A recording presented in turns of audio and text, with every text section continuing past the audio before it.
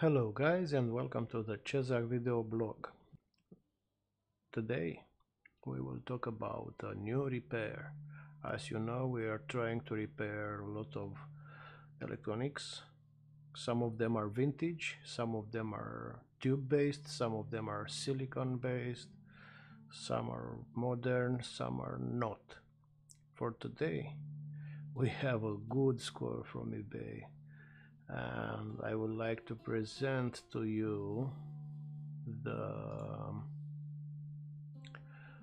Optonica. Let's see, Optonica cassette deck player. This guy here, I just took it out of the box and we will see if it's powering on. I know because I'm making a voiceover because the environment was so noisy. I have some repairs nearby and all the noise were captured, and I had nothing else to do than to wait for the workers to finish the job and for me to start recording over. So excuse me for this. I usually like to do it. It's unscripted, as you know. No scripts, no fake stuff, just me having fun fixing stuff with you guys together. So for this reason I keep this. Oh, it's head down. Oh, all the electrons will fall out for sure. Let's see if it will power on.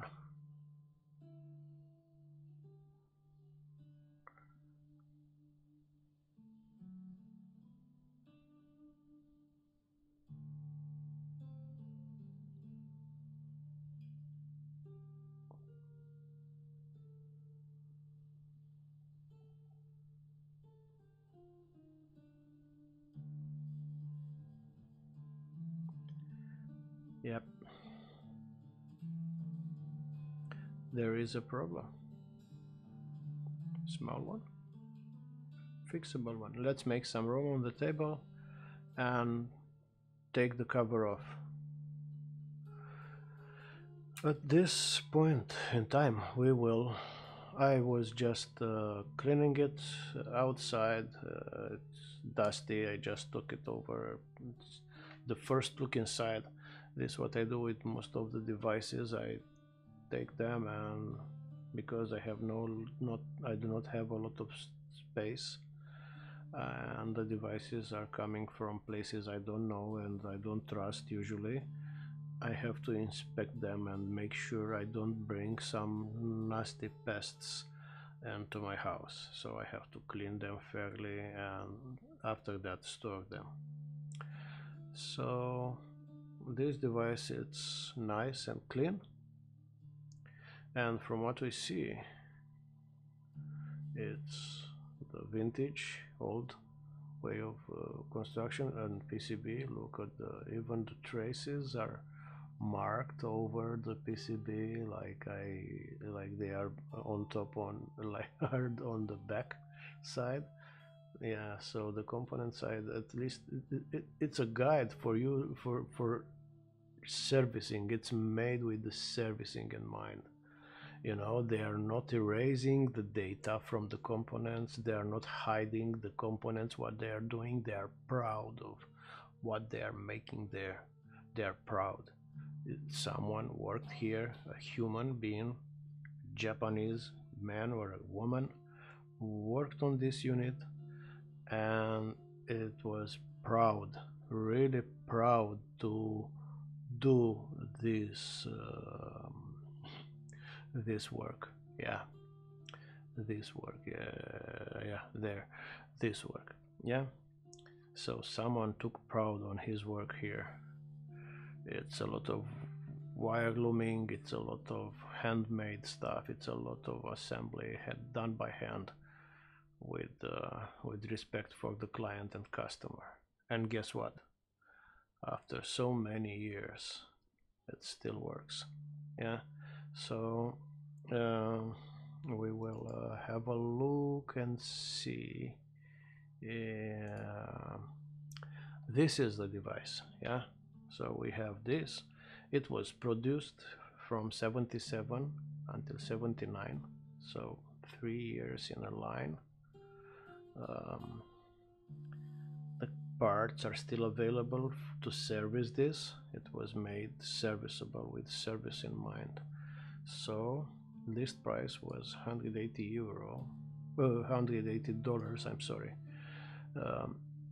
And it was a lot of money. If we make the calculations, there are a lot of money for today. There is a site where you can equivalent, but that's let you guys figure it out. So features, it has 2 heads,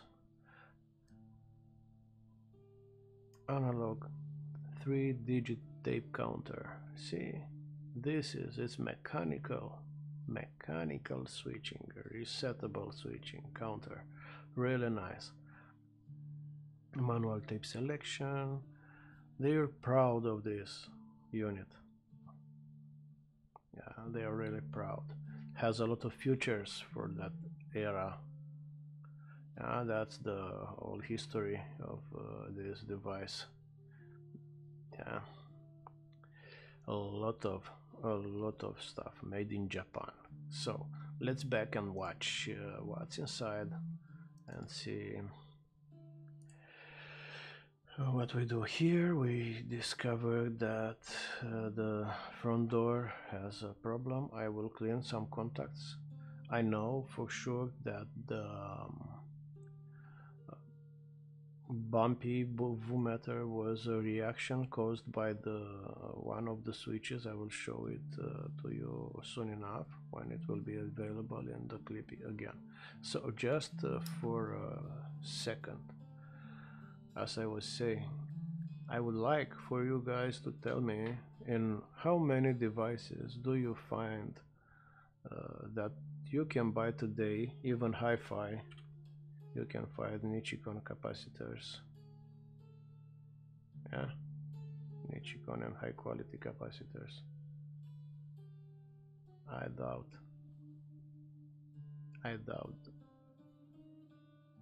that we will find them. I never find, other than vintage stuff where the quality was important. I never find them in other places. I find them where I put them. When I service, I buy the best quality I can buy. You know, depends on the stuff that I repair. It could be 85 or 105 centigrade. For the capacitors, I prefer Nichicon or Nikon Chemicon. Same, yeah, and not the fake ones from China. So Nichicon, high quality oscillator, taps and everything is there, you know, everything, nothing is erased, nothing, everything is there. See, capacitors, transistors, everything is there, everything. ICs are not erased, low pass filters not erased, transformers, everything, it has original markings, which is nice. And the traces that are made on top of the board for easy to see where going what's going where, without to take out the board, because with so many wires we always risk to deteriorate them. But this was the culprit for the VU-meter acting like crazy at the power test. That's what we can do today. So the belt looks okay, the caps looks, they are 85 degrees, which is more than okay in this case, and look like they were changed some time ago, maybe by some service guy, I don't know, it looks like this. Let's see, maybe we have find a better view, but at least here on the tape side, the tape layer side, looks like this, were maybe just resoldered, I don't know for sure yet. I see different type of capacitors. Remember guys, it's what you see now, it's what I saw when I took it over. It's the same, we look at the same stuff. I did not change anything in it, I did not fix anything, it's how it is from the eBay. So we clean the stuff. This was the guy that was generating the problem. I clean and spray cleaner on all the contacts that I can find and reach. I'm sorry. And the problem that is not playing, it's not taking up the tape on the taking up reel, is because of one little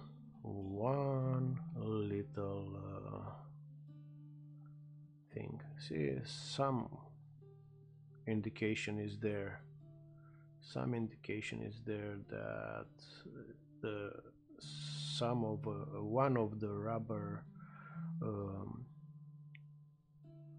reels, I don't know, pulley, I don't know how to say it, it's a little bit of rubber tube that stays on the cabstan, and it acts, I will show it on the service manual, it's easier, and you will see it on the repair, because this is just the inspection and we will not change anything in it, just clean and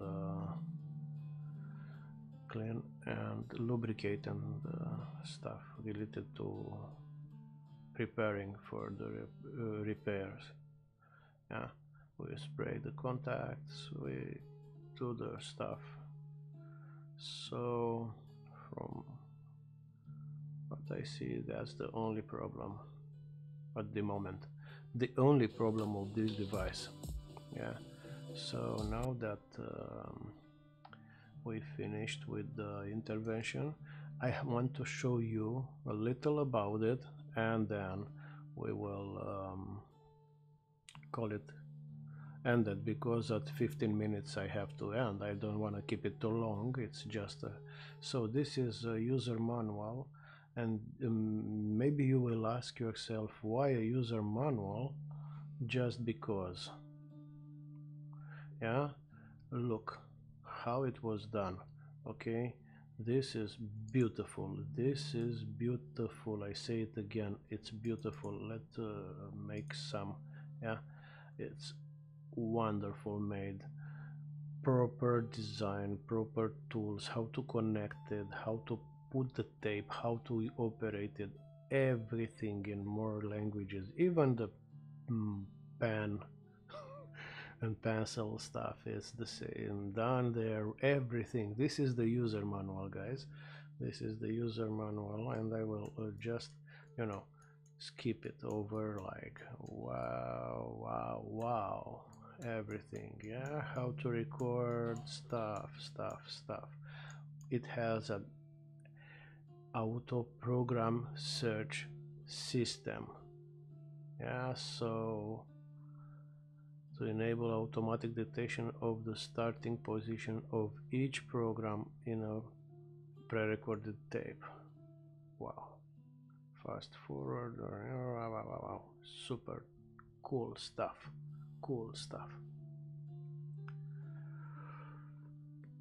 for the era. Yeah, and the funniest part, this is the service manual, guys, and I want to show you the as I promised, the reel that it's here, it's not difficult. This little take a pulley, yeah, this need to rotate by friction this take up idler, which in turn will rotate the axe that's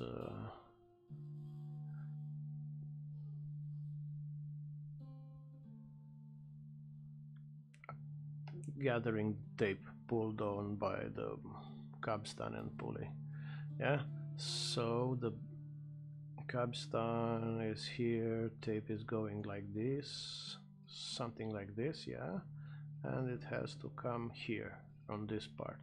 And if this, see, and this is the pose system, it takes this away, and if this, the tape is going between these two, and this roller is going away, the tape stays. In our case, this roller take up the tape, it plays it, and now because this take up turntable, it's called, is not rotated by the idler that needs to friction this rubber band that looks like this little thing here, that's melted, and this is the place where we saw it earlier on the margin. That was a black residue there. So this is where, and we have to intervene mechanically to fix this. And this defection, this problem is generated by time passing, yeah, by time. Yeah, this concludes this session. I will just play again the video. Yeah. Okay, and we will go to this and say thank you for watching. Stay tuned for the next time. Don't forget to subscribe and comment and like, because subscribing, it helps me and helps the channel grow, and I can bring a lot of new stuff. Thank you. Bye.